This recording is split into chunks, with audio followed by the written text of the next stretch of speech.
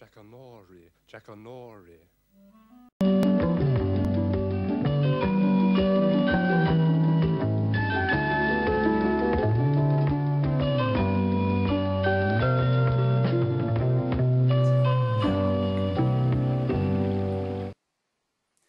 The Story of Samson, Part 1. A Mysterious Visitor.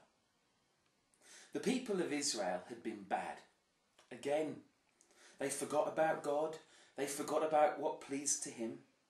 They didn't want God to rule over them, so God sent the Philistines to rule over them instead. The Philistines made their lives miserable. It wasn't that God didn't love them. They needed to know what life would be like without him. So 40 years went by. And then one day, a woman was out working in the fields. She had her back to the hot sun when someone came up and touched her on the shoulder.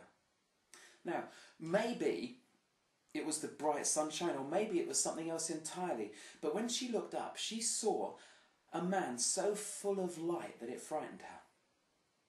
"Don't you be afraid," the man said. "I've come with some good news. You're going to have a son."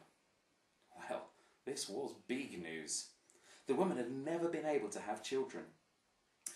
"You mustn't drink any wine or strong drink," the man continued.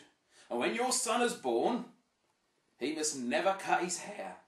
He's going to be a Nazarite, a person set apart for God. He's going to save your people from the power of the Philistines." Now, never getting a haircut seemed like an odd thing to command, but her son was going to be dedicated to God.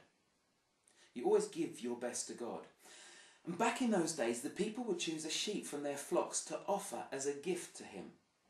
It was always the best of the flocks, without any spots or anything wrong with it at all. It was as perfect could be. Maybe by never cutting her son's hair, he would be like one of those lambs, and as perfect as the day he was born. Well, anyway, this sort of thing, a mysterious stranger appearing with good news from God, well, that doesn't happen every day. So the woman ran to tell her husband, a man named Manoah. "A man came to me today, and I think he was an angel," she said. "He didn't tell me his name or where he was from, but he said, 'We're going to have a son.'" Then Manoah prayed, "Oh, please God, send this man back to tell us what to do." The next day the woman was out in the fields again, sitting in the bright sunshine. She looked up, and there was this man again. And she ran to tell her husband, "The man's back! The man's back!" Manoah ran into the fields, and there was the man standing there, and he was frightening to see.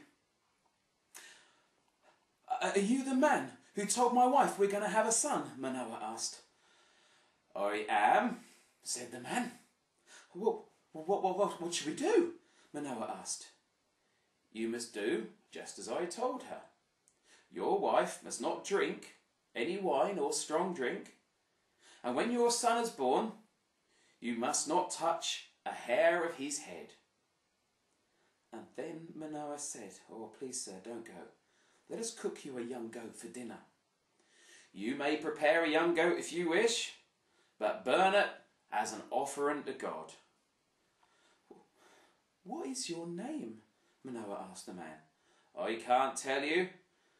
That is a name of wonder." So Manoah did as the man said, and he burnt a goat as an offering to God, the God of wonders. And then an amazing thing happened.